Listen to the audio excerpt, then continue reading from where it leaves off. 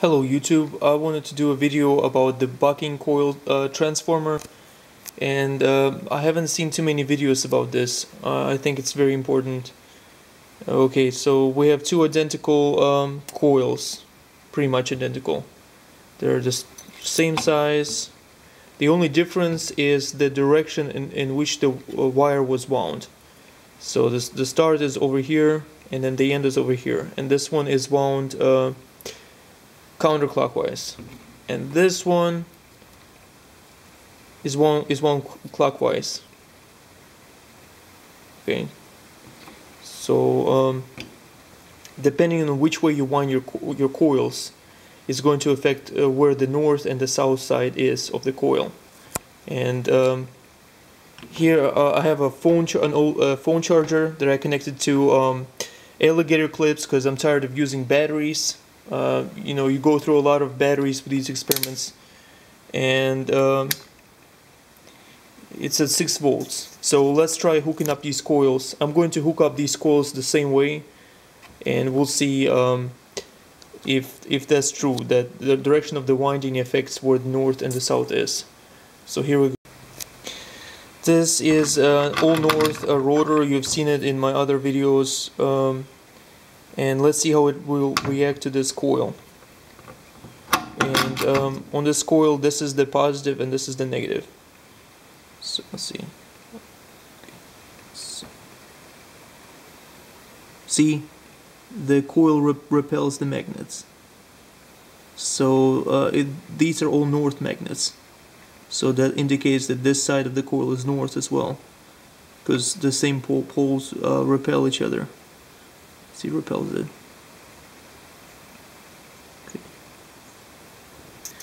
Okay, now I hooked up this coil. See, the start of the winding is at the positive, and the end of the winding is at the negative. See, okay. Now I'm gonna switch them out with this one. Okay, so I switched out the coils, and this is the coil that's wound in the other direction. And as you can see, the magnets are now being attracted to it. So that indicates that now this end is south and this end is north. And see, I hooked it up. The start of the winding is at the positive. The end of the winding is at the negative. So the direction which you wind your coil will affect the direction of the magnetic field that's induced. So this is how this whole concept relates. So here we have the bucking coil transformer. Okay, the bucking coil transformer. You have your primary, which is wound clockwise, and then you have your secondary, and the secondary is on this side it's wound clockwise, and then on the other side it's wound counterclockwise, and there's a gap in the ferrite. So what that creates a nonlinear magnetic flux path. So if you have just a regular ferrite, you end up with cancellation. So you won't secondary, you won't get a voltage in the secondary because you'll just have magnetic fields clashing into each other. But since this it has a gap in there, it creates a nonlinear flux path. So what happens is you actually have an increased current and voltage in the secondary than you do in the primary. And I believe that's one of Edley's common secrets.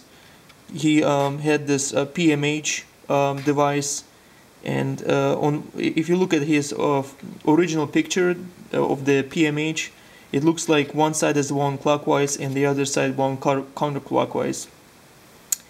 And if this bar is actually not pressed to this horseshoe part, but actually if there is a gap there, then you would have pretty much the same effect as here, where it's going to be a nonlinear transmission, because the flux will have to jump, and you'll end up with some strange effects there. And I'll be replicating this in my future videos, the bucking coil transformer. I'll provide links to the video where I first found this, so you can check out the paper on it, and Okay, let's keep experimenting.